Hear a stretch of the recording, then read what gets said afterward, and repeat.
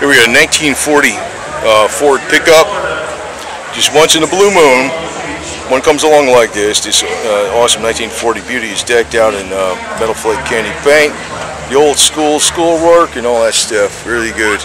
And you look at the top of the air cleaner, man. You got just, of course, he isn't driving with that thing on there, I guess. Probably puts it on there. So, and you got the two-tone with the like a reddish pinstripe in here, which really sets it off.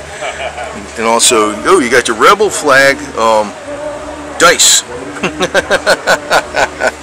That's freaking wild. And a trunk. There you go. How's that, man? I gotta freaking talk over his music because they're freaking playing music. I just on YouTube and all that. So VA, and there we go. Look at this. Wow, great, huh? Pretty good. Yeah.